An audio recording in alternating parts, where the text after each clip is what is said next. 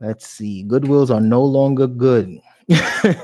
They raise prices all across the USA. Glad we get 50% off on Sunday. Yeah, if it wasn't for 50% off, I don't think anybody would probably go to Goodwill. I know I used to love Goodwill, and at this point, definitely don't like it anymore. It's really nothing good about Goodwill anymore. Not out here.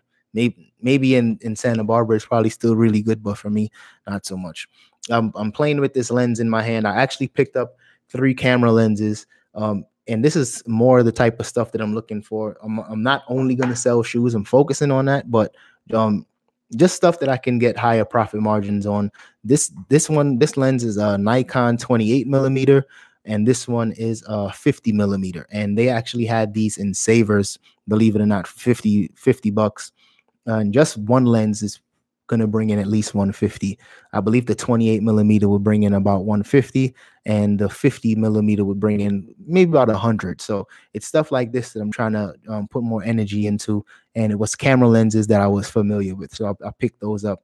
A lot of people, they don't usually pick up camera lenses, but one really good tip that I have for you guys, in case you come across any, it's super easy to look up. So all you do is see if I can get that in focus. There's usually just a name on the side. So if it's a Nikon, it'll also tell you the size. It might say 50 millimeter. So you can easily type in Nikon 50 millimeter, and usually it does pop up.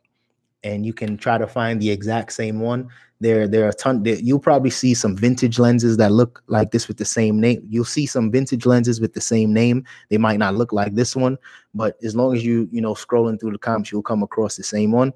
And once I found these, I knew this was something I had to grab up.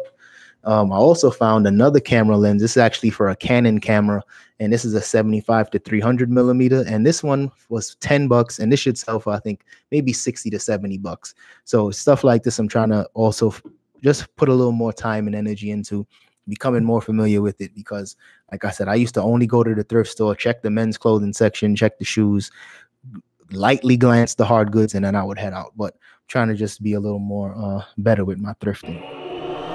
For the winner, cause you felt like you was losing, only for the winner. Mood just to keep from cooling, like only for the winner, only for the winner, only for the winner. Boy, my heart is cold, and I'm too cool to sweat it. I should've never offered it. I'm tight and now I'm off this shit.